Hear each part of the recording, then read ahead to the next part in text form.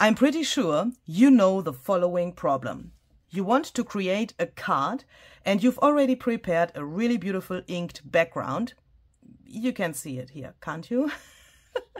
But when it comes to attaching a focal point, for example, a die cut or some fuzzy cut flowers or other things, some butterflies cut out from book pages or whatever, you want to attach the focal point and then you think, okay, I don't want to glue that down completely because that is absolutely boring. It has no dimension. I want to have a little distance between the card background and my focal point.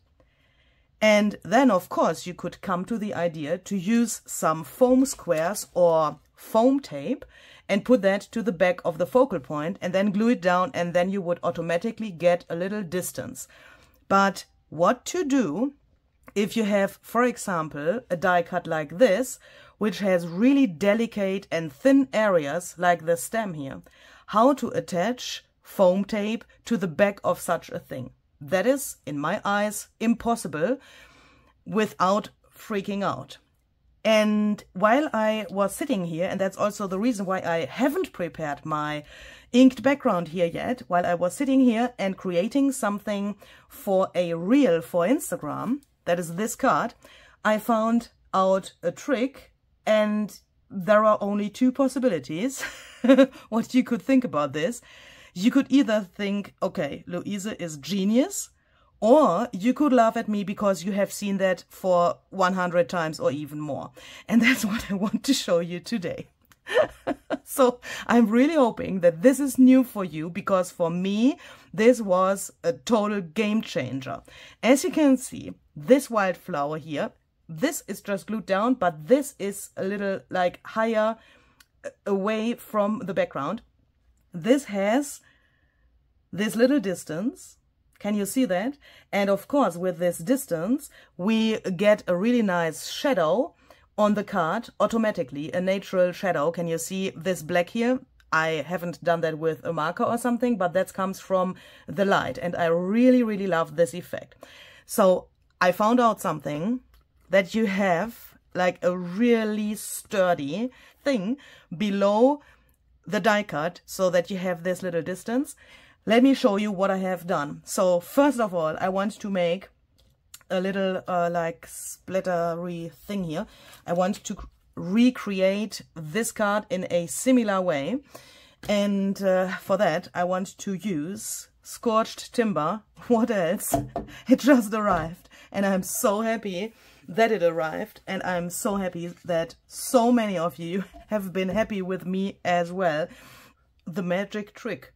I can make 2 cards from just one. I just had a little accident, and this is the second try of recording this. So I think I have found something out about this technique, and to be sure that it is like it is, I want to make 2 backgrounds now. I'm going to start with the scorched timber spray stain. I have absolutely no idea what has happened a second ago, but to find that out, I need 2 backgrounds, and I will use 2 different mediums later to see if it's the medium that made this problem or what it is. It's this thing with experimenting. But I know that the first try worked, and if I use the same medium then it will probably work again. So I'm going to dry the spray stain, and while I'm drying it with my heat tool, I'm going to splatter some water. I've learned that trick from Tim.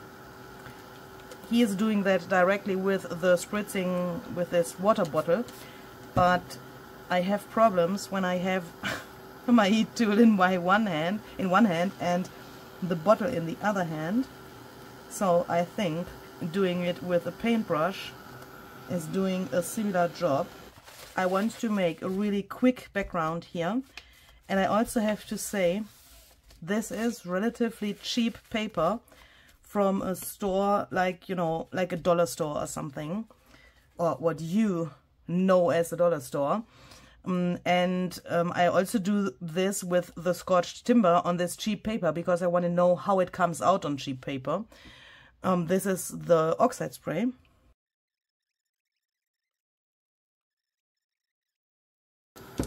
And I have to say, this works really, really well on this cheap paper. These backgrounds, just amazing. I mean, I've already made a few on this kind of paper, so that I know that it turns out great, but I also do this on camera to show it to you, because I know that some of you can't achieve really, you know, professional and high quality paper, but you can see that you can get really cool effects on this cheap paper as well. So one point that I think I found out is that this needs to be completely dry before you go on. Make sure that everything is like really, really dry. The other day I said dry like a fart. And you have laughed about that. In the meantime, I learned that bone dry is perhaps the better word. So I'm going to take also some really cheap acrylic paint, and going to take a palette knife and spread this around here so that I have a really thin layer here, because I want to stamp to the background. You could also use a brayer to apply the paint. And I'm going to take this stamp. This is by Stampers Anonymous and Tim Holtz. It's from the Faded Type set. So then we can stamp here. Now, we take the background that we like better for one medium, and the background that we don't like so much, or I mean, they are both great, but I like this better. And we're going to take this here for the medium where I think that it will work 100%. And this I want to use for the medium that I've used for, you know, the other part of the video, which I've deleted. But I want to try it again to see if it works or if it's just not working at all. So, how can we get a little distance between our focal point and the background without using foam tape? We need to decide where to place the focal point. You can see I have this scorched timber flower here on the scorched timber background. You can't see that so well. So the plan is to give the flower a shadow in white. I want to glue that later here like so, so that it is offset. And then we can see the flower on the background really well. So that you can see it better, I'm going to take this flower here so that we can find the position. And I think we've already found it. It's here. So let's take this. And then you need the paper where you've cut your flower out, or whatever die cut you use. You just take the leftover as a stencil, meaning I have cut out this from here, so I'm going to use this as a stencil now. And a good idea is, when you cut this out, oh, I'm so sorry, that you leave a little bit of space around the shape, so that you have like a little space here and, you know, all around this thing.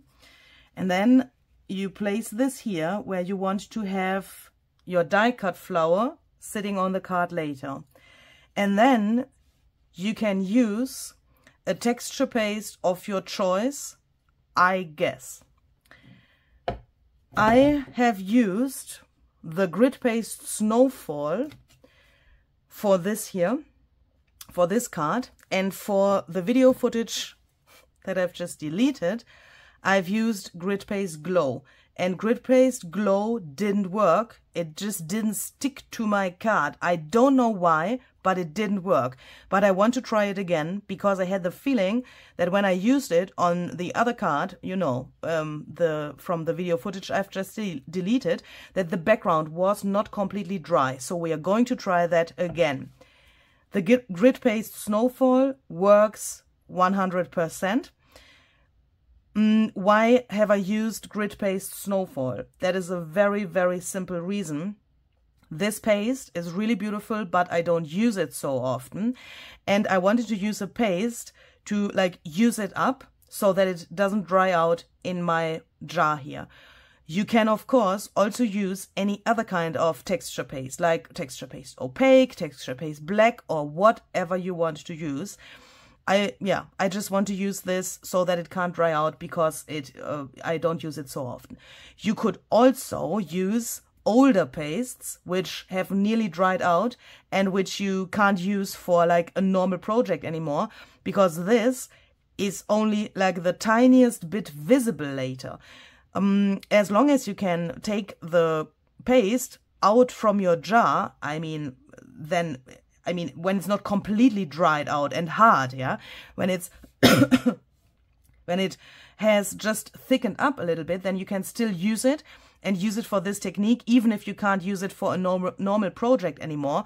So this is also a great way to use up pastes that you can't use for a normal project anymore. So let's try this. Fingers crossed.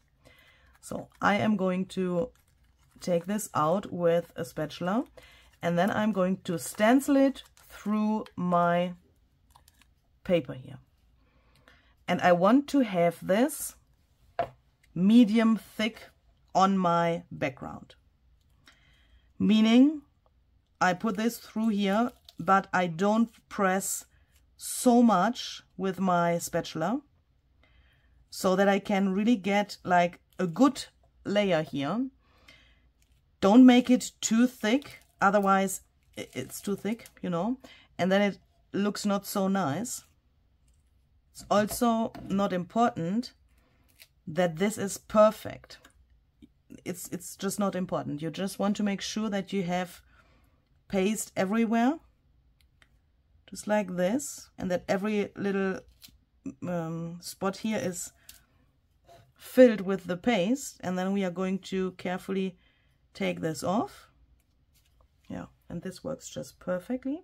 And now you can see we have a really, really thick and nice thing here on the card background. And we are going to let this air dry first a little bit. And while this is drying, we are going to take the grid paste glow and try that here. This doesn't seem like a big problem, yeah. But with the grid paste glow on my other card, you know, from the footage I've just deleted, I had a problem because the paste came off from the background when I lifted the stencil off, and I have absolutely no idea why. I'm assuming that the background was not totally dry, so I want to try this again, because if this works, we don't only have a beautiful raised flower in the end, but we also have something that glows in the dark, because I want to know if when I have the flower on there later and I turn off the light, if you still can see the grid paste glow behind the flower. Okay, so here we go.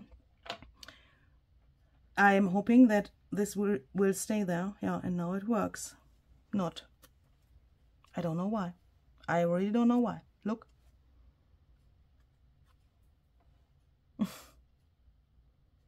I have absolutely no idea. If anyone can help me, then please write a comment. Can you explain why this is happening? I have absolutely no idea. Have I done something wrong, or something has happened to my paste, obviously? I mean, it looks totally normal. Why is this like this? I don't know. I really don't know. So that either means that grid-based glue doesn't work, but why not? Perhaps it's because of this cheap paper and that the surface of the paper is just too slippery. So obviously you have to try that out. And I'm really sorry that I can't explain that, but this is experimenting. And this is a fail again.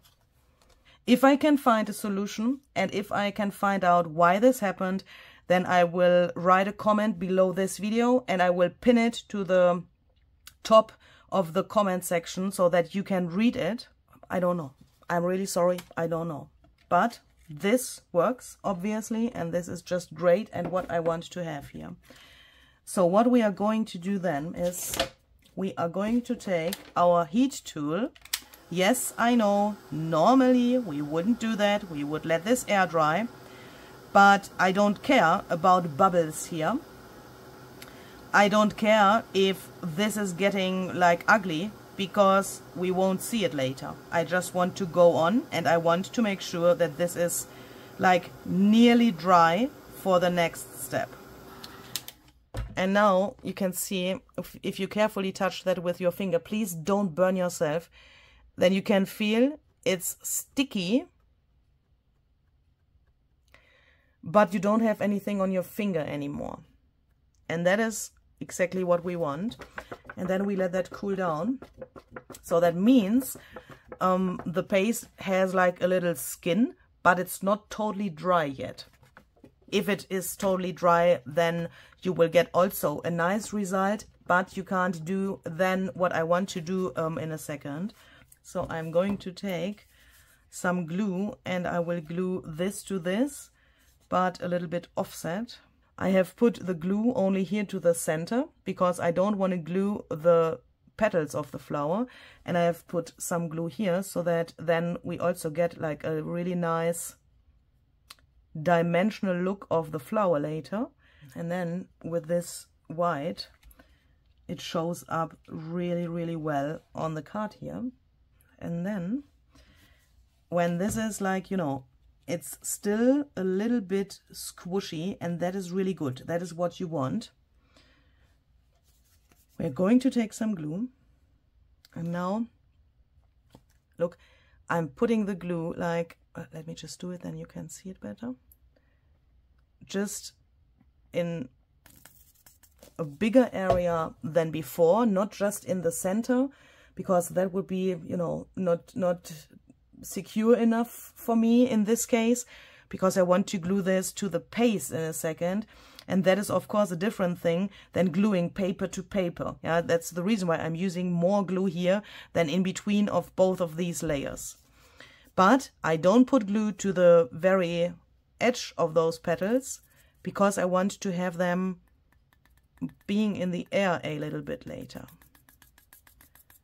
Oh, my glue is making really strange noises. By the way, this is bookbinder's glue. Please make sure that you use a glue which can glue paper to texture paste. You could also use collage medium for that.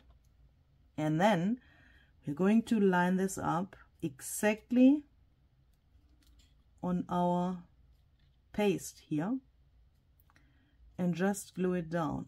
And this is like the perfectly shaped foam tape, because now we have a sturdy thing below the die cut in the shape of the die cut, and we don't have to struggle with, for example, these delicate areas here to be destroyed, because when the glue is dry and of course when the paste is dry later, then it's really sturdy and the paste gets really hard, of course.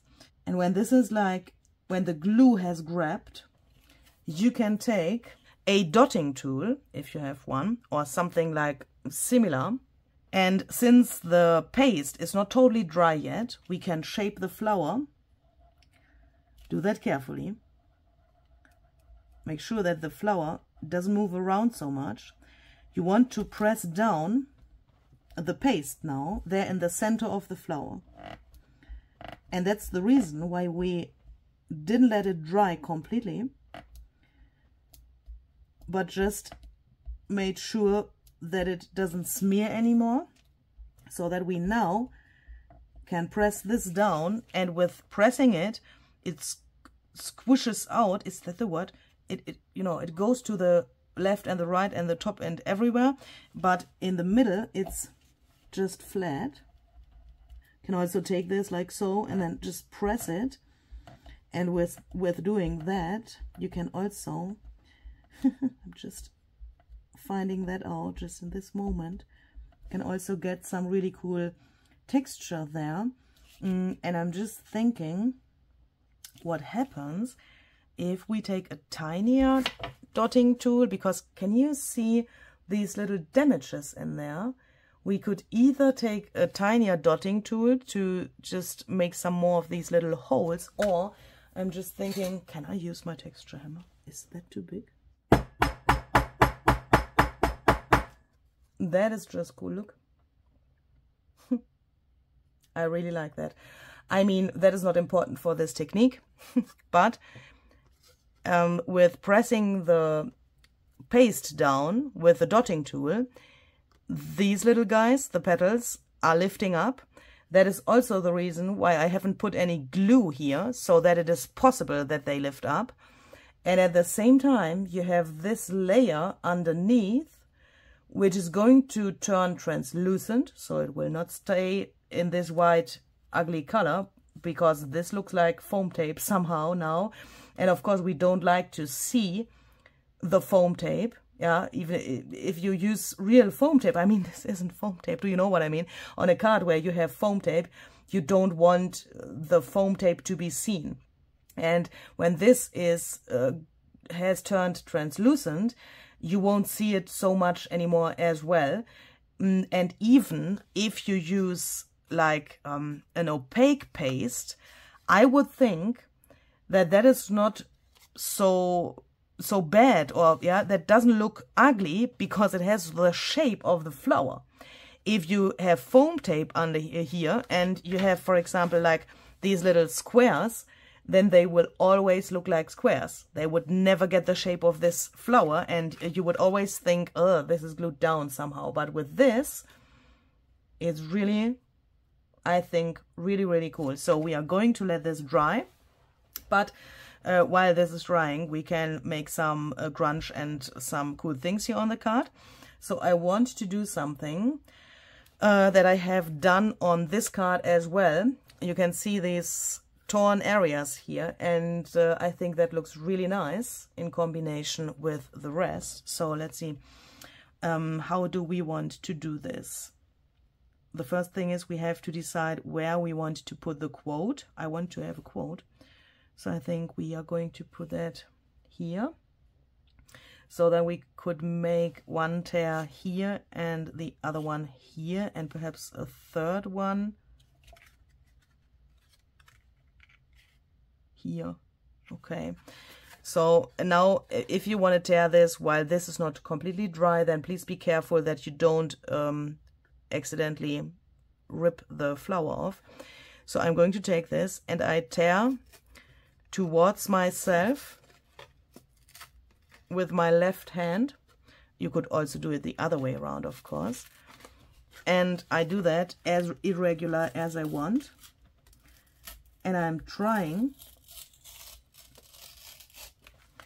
to rip the paper so that you get this cool edge here. And you can here see 3 colors now. I mean, it's even more than 3 colors, because scorched timber is not only this one color, yeah, but let's say scorched timber is one color, and then we have this like yellowish brown, and then the craft paper brown. So that are like 3 different layers, yeah, and that is because this side of the paper has this like yellowish color, and the other side is like this, meaning if I tear this, I get 3 different colors. And now I have the tear like this. Can you see it there? And now I am just changing the order of the paper. I take this and lift that to the top, and this I push back, just like this, so that then this torn thing is on the top. And I like to press it down and just go over this where the tear ends here a little bit, so that it is like flat, and then the rest later on when you glue it or sew it, then it's flat as well. I'm totally in love with these new tiny blending tools. It's just so cool. So fast. Wonderful. Thank you, Tim.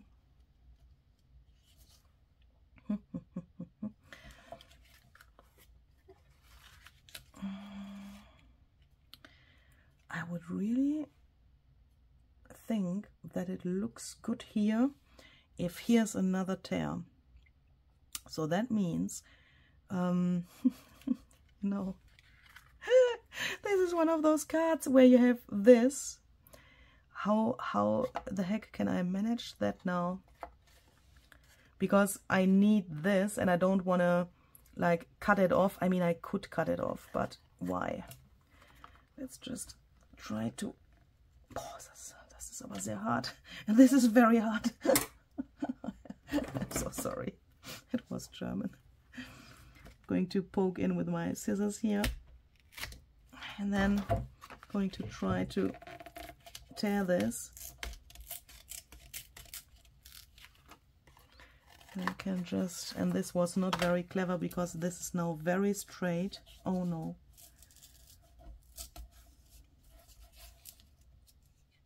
Well, it is what it is. Don't do that. Just don't do it. On the other hand, if I glue, oh my goodness, if I glue this a little wonky, then this looks like it has to be exactly like this. Do I like this? I like it, but I want to have another torn area here, so let's quickly cut this off.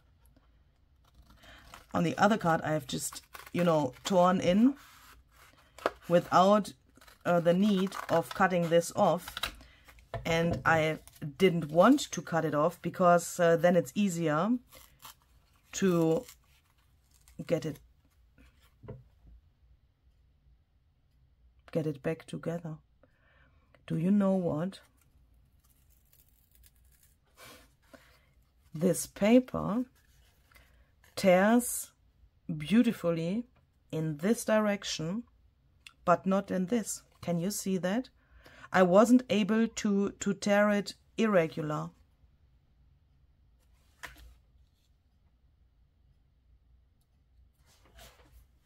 How often in one day can you freak out? I'm just trying to make something cool out of this. This looks really interesting somehow, but if this is here and this color is here, I need something similar somewhere else, but that means I have to tear it horizontally somewhere so that I get the same effect.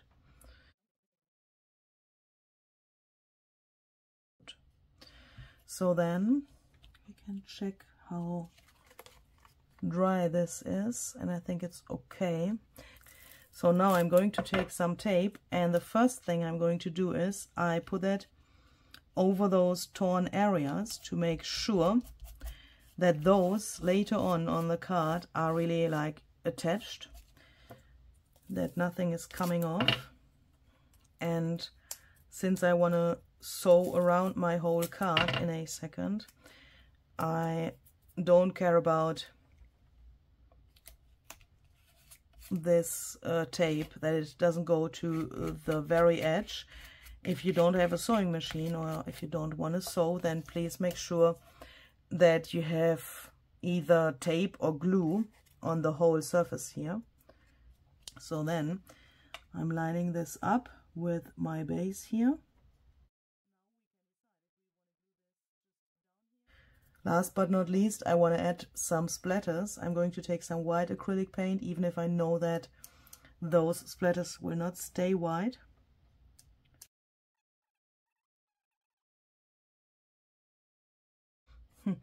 It disappeared relatively much. Here we can see it.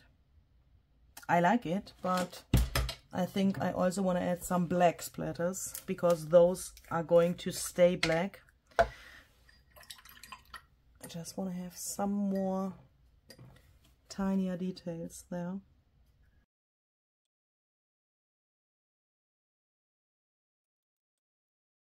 And if you look closer, you can see the paste is not totally dry yet, but you can see another thing. Can you see this like really intense brown outline around the paste? I think here you can, ooh, it's not focusing. Here you can see it even better. I can't point to that area with my finger because it's so small there, and I would cover everything up with my finger. But there's this really dark outline, glossy, really, really dark brown around the paste. And that is another really nice effect, because that way our fake foam tape, yeah, this paste, it doesn't look like something that we've used to glue the flower. It doesn't look like weird foam tape or something that is, yeah, a thing that helps the die cut to be glued on the card. I don't know how I can say that, but it just looks like another layer, yeah, even if it makes this distance. And it's so sturdy. This is just cool. Even if it is not completely dry yet, it's so sturdy, way sturdier than foam tape would be. But it doesn't look like this ugly thing that we use to make this distance. Yeah, it does look like foam tape. And when I look at this, I just wanted to say goodbye. But when I look at this, do you really think that is finished?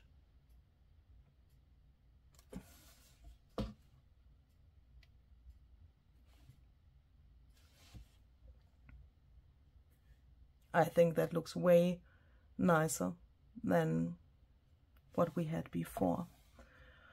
Okay, so that's it. I hope that you like this little trick, and I hope that you haven't seen it before. Let me know if you already knew that, and if you perhaps are doing it all the time with the texture paste instead of foam tape, or what do you think about this?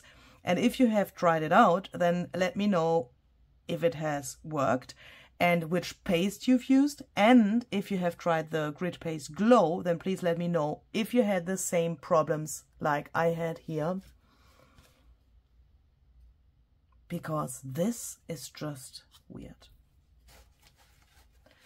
But do you know what we could try out is, I will quickly do that because then we know that as well, and if it's worth to really find out why the grit paste glow didn't work. If the flower was on here, and if I then would turn off my light, would we then see the glow? I want to know that. So let's see. Let's turn off the light. Why is only one? Oh, you know. Yeah, we would see it. Can you? I don't know if you can see that in the camera. Let me just lift this up. Oh my goodness. Look. We could, and the paste isn't even charged completely at the moment, but we would see the glow behind the flower. Oh my goodness, that would be so cool.